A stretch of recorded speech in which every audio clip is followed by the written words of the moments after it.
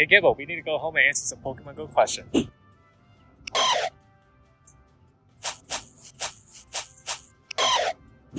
See you in a second.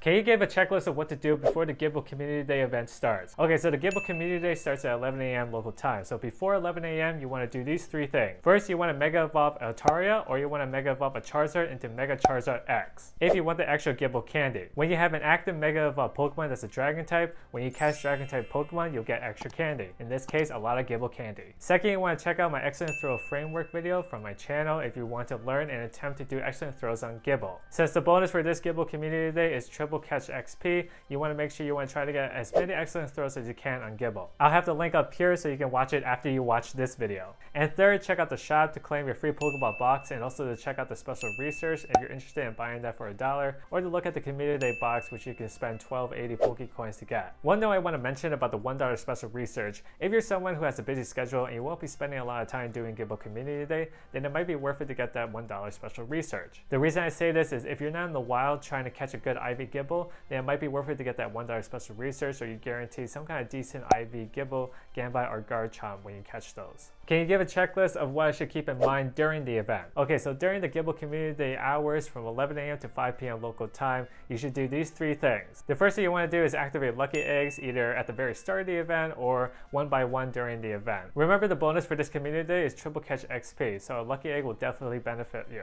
Also, make sure you activate an incense, because incense will last for 3 hours. And also activate any lures if you're near any Pokestops. Oh, and one more thing that's new this Community Day: lures will be lasting for 3 hours. If you need a reminder about the spawn rates from incense and lures, incense will spawn one Pokemon about every minute, and lures will spawn one Pokemon about every 3 minutes. If you're going to be using a special lure, like the Mossy, Glacial, or Rainy lure, they will spawn one Pokemon every 1.5 minutes. Regular lures will most likely be spawning Gibles once every 3 minutes, and special lures will probably spawn Gible once every other spawn. Don't forget to try for excellent throws. Second, assuming you have the Pokemon storage, don't transfer any of the Gibles that you catch and wait until Tuesday Spotlight Hour to transfer them. If you're at the max limit for Pokemon storage, don't forget you can expand it up to 4,500. Since this Tuesday's upcoming Spotlight Hour on June 8th features double transfer candy, a common question that people ask is, will I get double XL candy? And the answer to that is no. If you transfer a Pokemon during that Spotlight Hour bonus, you only get double regular candy. If you're looking for XL candy, you want to make sure you catch as many Gibles as you can during the Gible Community Day hours. And then finally, you want to finish the special research if you purchase that in the shop. Keep in mind that Gible special research won't go away after the event ends. It'll stay with you forever,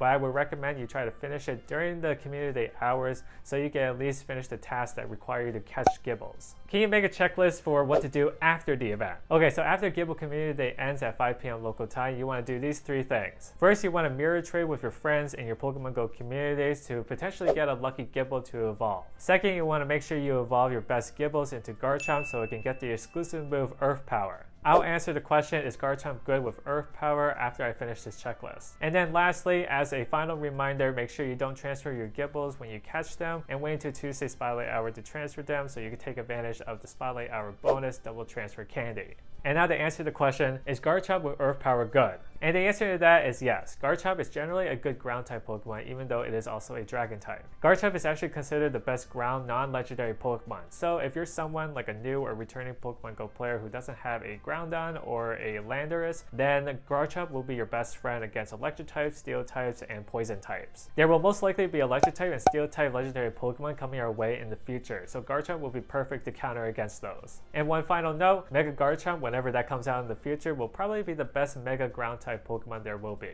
Let's hope we get Mega Garchomp later this year. And that wraps up all the checklists and all the answers I can offer about the Gible Community Day. Some final reminders: I do have a survey in the description that gives you the opportunity to let me know what kind of Pokemon Go topics you're interested in seeing videos about. I also will be having live streams later this month, so keep a lookout for community posts announcing those. And then finally, thank you to my subscribers, thanks to those who continue to stay subscribed to me, and thanks to those who recently subscribed. If you're not subscribed yet, I hope you got value out of this video, and if you did, please consider subscribing and liking the video. Stay safe and have fun during Gible Community Day. Thanks for tuning in, I'll see you guys in the next video.